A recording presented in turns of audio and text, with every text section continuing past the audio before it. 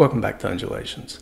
So I've talked quite a bit on this channel about modular synthesis with things like the Volca modular, the Castle, the Zero Coast, and even sort of a virtual semi-modular synthesizer like the Microfreak. But haven't really talked a lot about Eurorack. And I've got a setup. I have one skiff downstairs, upstairs I've got a pod, quite a few modules, and what I want to do is just sort of talk about the basics of it and the types of sounds that you can get out of it. And I thought that one way to just sort of start things off would be to get a new module. So this is the branches module from Mutable Instruments, and we'll open it up, take a look at what it does, and see how it fits into the modules that I've already got.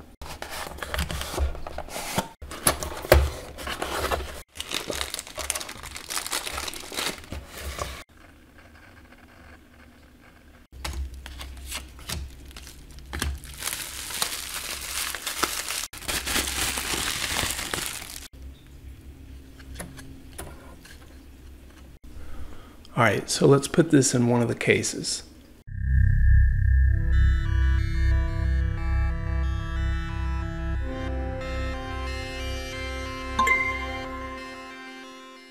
Okay, so I've got the branches module installed in my skiff, and what I'm going to do is start by taking the gate signal from this little sequencer over here, and I'm going to run that into the trigger of Akemie's Taiko. So this is a drum module that's based on FM synthesis. It can be used for a lot of things other than drums. And then the next thing I'm going to do is take the output from Akemie's Taiko and run that into the input of my Rosie module, which is sort of a mixer and output general, very useful thing. And so now I'm going to hit go on the sequencer. And you can hear a little clicking there, and I'm going to turn these release values up on the Taiko. You can hear that. I'm going to change the FM algorithm.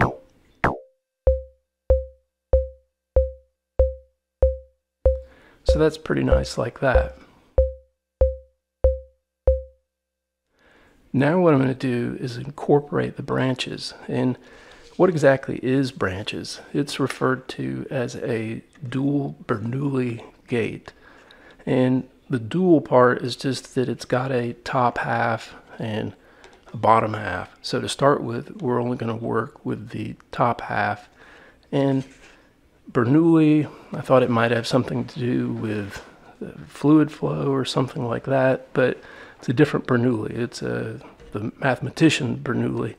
And so a Bernoulli process is one where when there's a sequence of events, you can have one outcome or another as you go along the sequence. So we'll see what that means in a synthesis context here.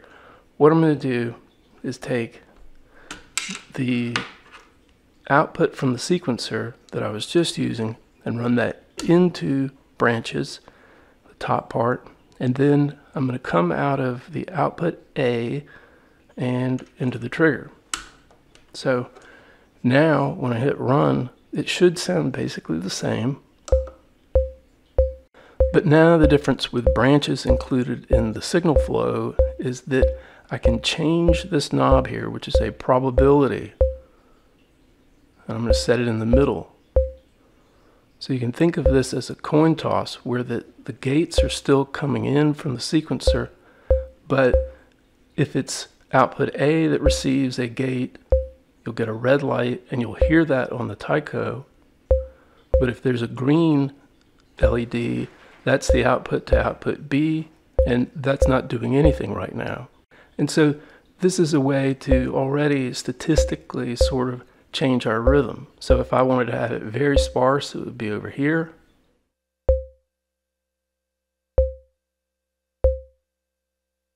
Or if I just want to have a few beats taken out every now and then.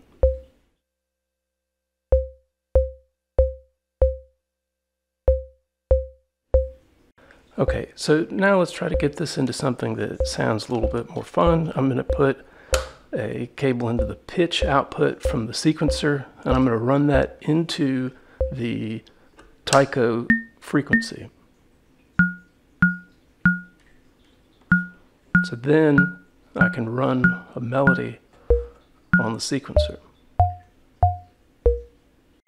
Okay, so one thing we can do to make this branches effect more useful is extend the release of the sound. And so that's sort of like adding a tie, changing from, say, eighth notes to quarter notes. And it gives a pretty nice variation, so I'll let that fly for a sec.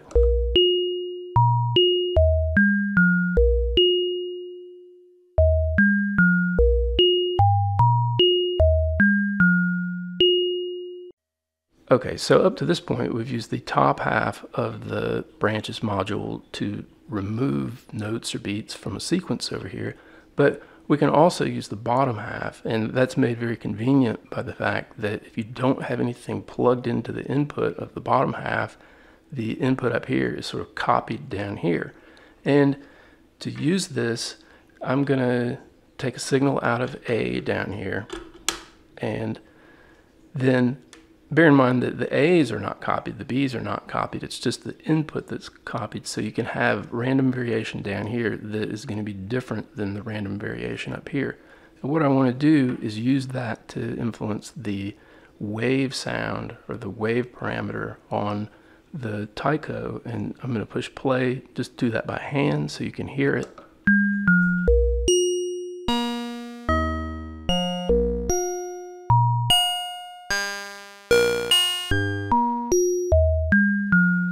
So it definitely gives it a nice FM characteristic, but what I'm going to do is use a gate signal coming out of A that's only going to be occurring randomly, and I'm going to have that sort of pop this wave parameter a little bit.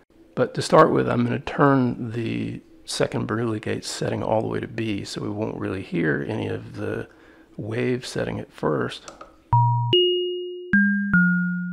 So that basically sounds like it did. Now I'm going to introduce that wave setting.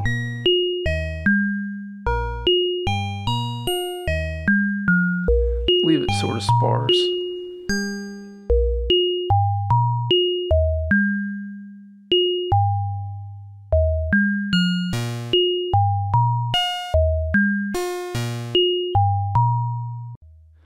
Okay, so let's pick up the speed on this, and I'm going to turn some of the releases down as I go.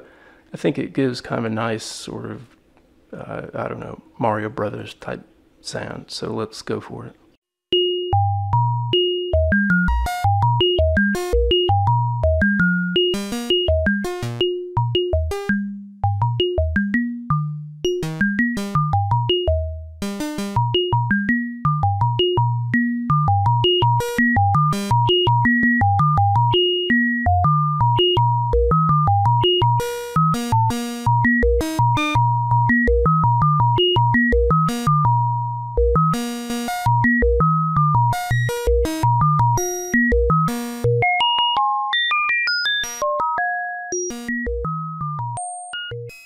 Alright, so the next place to take this is based on the fact that branches allows you to have two different outs on either of the portions of the module, but it can be sort of things that are in competition, and I don't mean that in a bad way, but where that you trade off, for example, between instruments. And so that's what I'm going to do right now.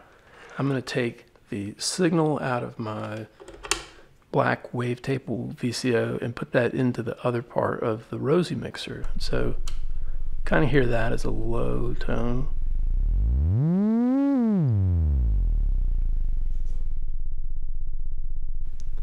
But then what I want to do is take that signal, and instead of having it go directly into Rosie, I want to have it go into this micro VCF filter, and I'm going to come out of the low pass filter. And so right now, if I turn up the filter,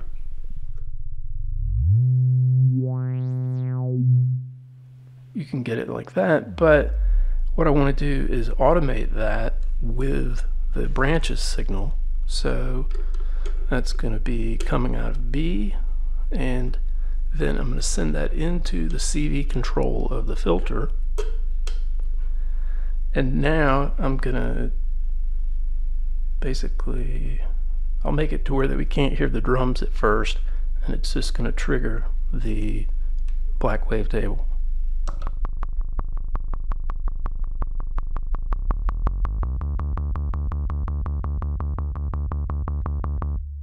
And then I also have the ability to do some additional pitch control on the wavetable module. So that's coming out of the sequencer again and into the volt per octave on the wavetable VCO.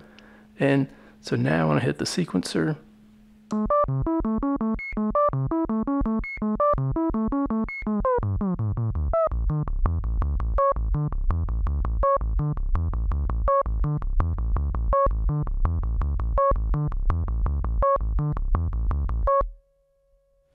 but what I like to do, instead of having this second Bernoulli gate sending signals to the Taiko, I'm going to have it come over here to the wavetable, and it's going to give a little bit of variation on that. So we're going to listen. So you can kind of hear that formant type sound. Now I'm going to bring the drums in, alternating.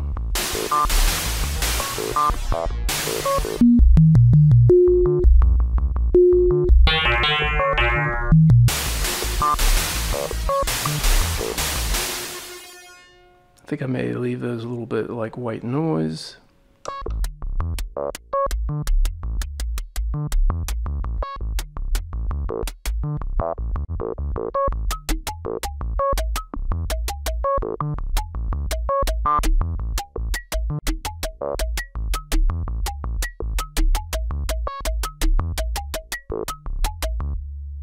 And so introducing a second instrument shows you more of the versatility of branches, and it doesn't have to be just two instruments. It can be two of anything. I'll show a clip at the end of the video where that instead of using two instruments, it's going to be using two envelopes on the same instrument, and you can get some really nice effects. I just say overall that branches is a interesting way to add a lot of variation to patterns.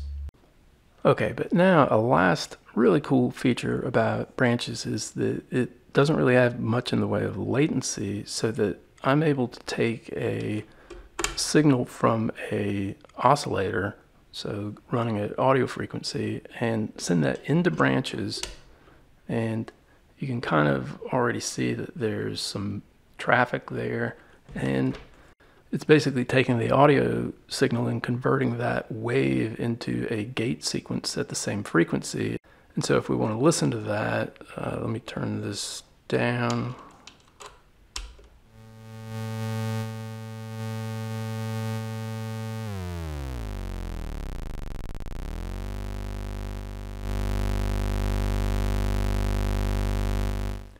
And now I can start to change the probability, and it will add noise, sort of break up the wave train.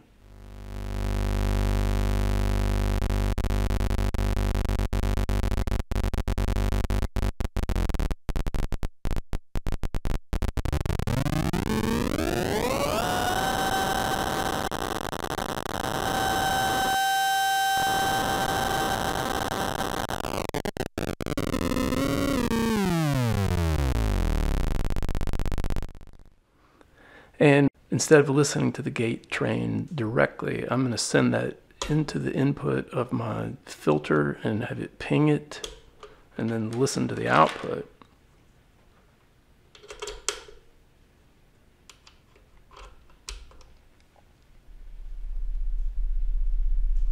Quite low.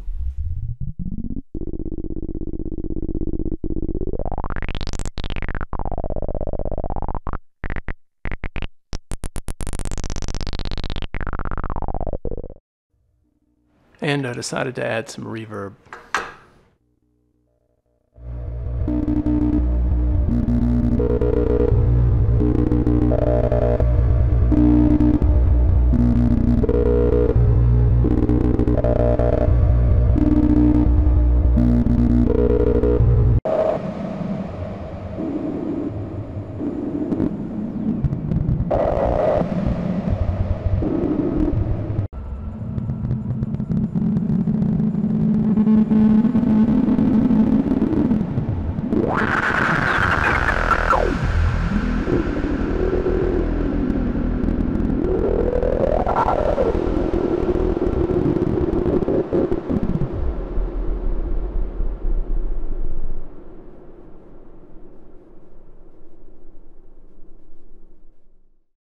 So that was a brief look at the branches module from Mutable Instruments, and gotta say, found it quite nice. It's got a nice feel to it, and you can do a lot of different things with it. I feel like that I'll probably use it in something like some sort of generative patch down the road in future modular videos. There are some features that I didn't cover, like the latch mode and the toggle mode. Those give a lot of depth to it, and then you can also, of course, control the probabilities by tapping control voltages directly in. So instead of doing it by the knobs, you can do it with other voltages. So opens up a lot of possibilities. Now, in the next video, I'll be back to talking about bit codes and the Basel-Castle, take a look at some of the patches that come out of genetic algorithms. Thanks a lot for watching this video, and I look forward to seeing you in the next one.